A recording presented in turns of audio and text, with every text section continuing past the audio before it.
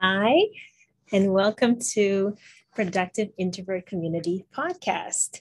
And this is the pre-podcast series of how I'm building my podcast in 6 weeks. So a bit of a progress report, a few times a week until the podcast comes out in July. And I'll just be sharing, what I'm working on, what works, what doesn't work, and the questions I'm trying to answer.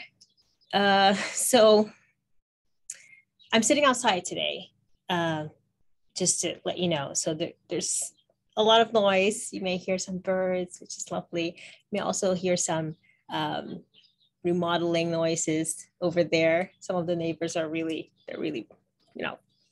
getting it. So sorry about that, but I hope that this is still quite good for you to follow along. So as I shared in one of the episodes, I think it was like the P1 episode of this series. When I create something new, I always start with the user. So this is a very natural place for me to start, but it's not necessarily the place that everyone naturally starts, and that's perfectly fine.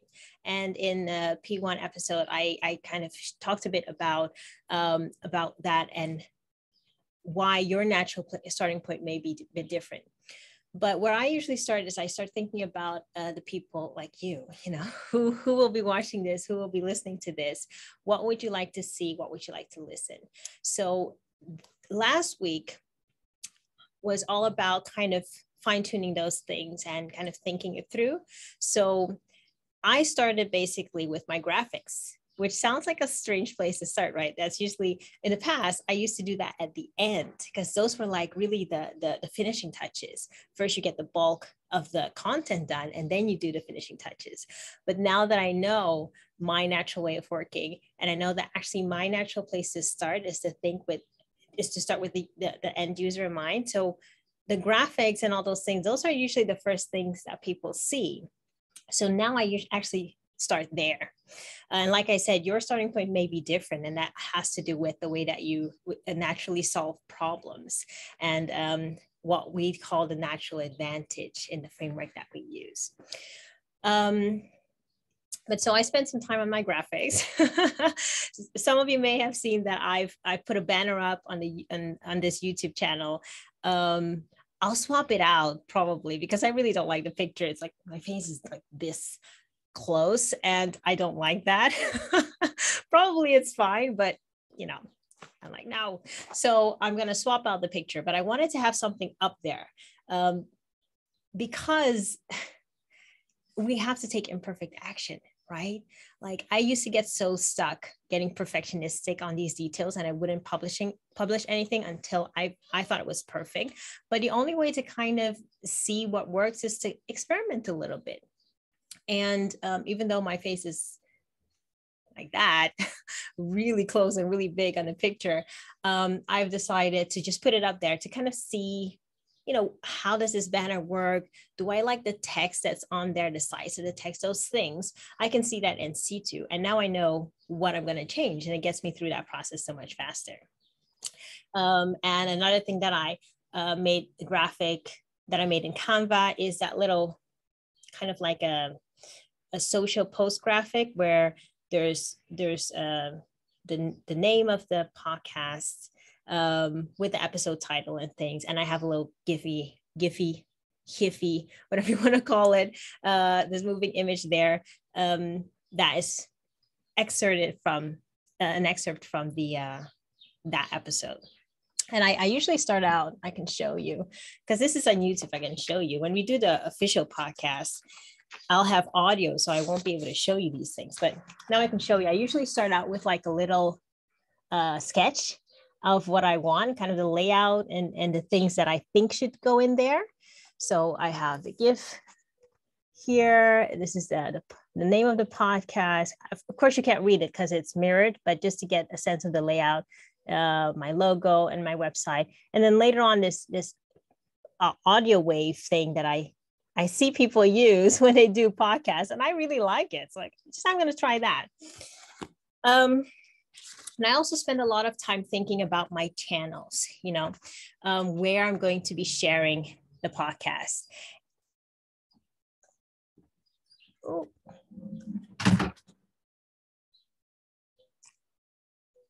This is the pre-podcast, building your own podcast series. Sometimes things fall over. I'm going to grab that real quick because I do have notes. I never go anywhere without my notes. So now you know a little bit something about me that I wasn't planning on sharing, but there you go. So yeah, the channels, so I'm going to repeat them really quickly. That my own website, thefrankermessage.com, that's going to be the home of the podcast. Then I'm using a LinkedIn newsletter, which has already gotten an amazing response that I'm still quite... I'm avoiding using the word surprise because I'm trying to train myself not to say that because I know that this is a valuable subject that, a lot of people are interested in and that I can help people with. But I'm, every time you get these kind of jumps and these milestones, it takes a little time to give them a home, let's say. But I'm really excited by that and so happy with all the kind responses and interest that people have shown. So that's another place. And then there's, I'm forgetting something. Check my notes. Oh, of course, there's YouTube, where this is going to be hosted, basically. The videos are going to be hosted there. And then general social media channels, aside from LinkedIn, Instagram, and Facebook. So that's 5. I came up to 7 in the last one. I think I'm forgetting something. But anyway, I have these channels that I've been using over the past couple of months, I would say fully, 2 years, bits and pieces, because I didn't start that wide, of course. I started with just one and then grew from there. And these are the channels that I feel right now I can wrap my head around them. So I'll use those. And then coming back to the question, like the user, right? What do you need to be able to listen to the podcast and to see it and be in a comfortable way? Of course, we're going to need some audio, basic thing. But this is where this is a black box for me. So the next week is going to be all about figuring that out. So I know that I need to record audio, which I'm doing right now. And I know that I need to put it somewhere for people to find. And the general audio channels that I know, podcast channels, and need to be on Android and iOS, right? I'm an Android user, so I know Spotify, that's everywhere. So I'm definitely gonna try to get it on there. And then for iOS, I have actually no idea. I don't know. Apple users, can you help me out? Where do you listen to your podcasts? I don't know. So I'm going to be Googling and YouTubing that and hopefully getting some comments from you guys to help me out.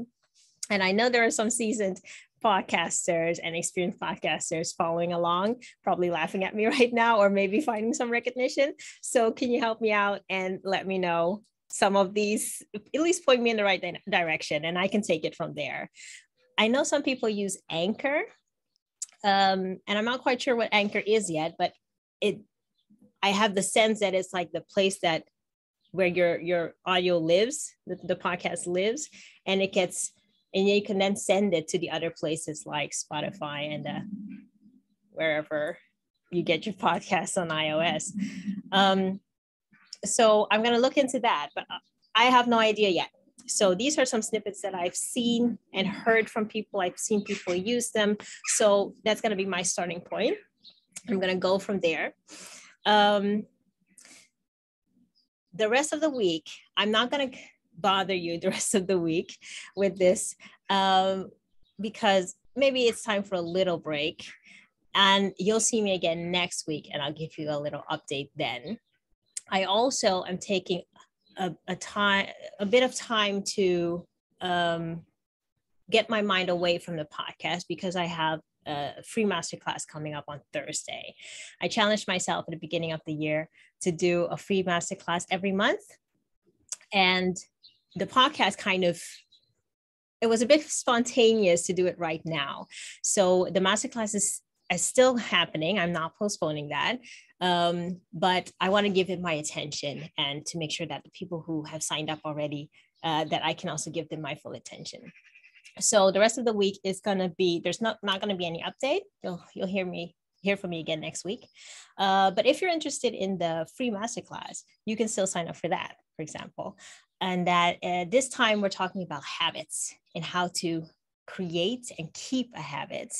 And I like to share a personal experience and kind of use it as a case study to frame the concepts that I'm talking about.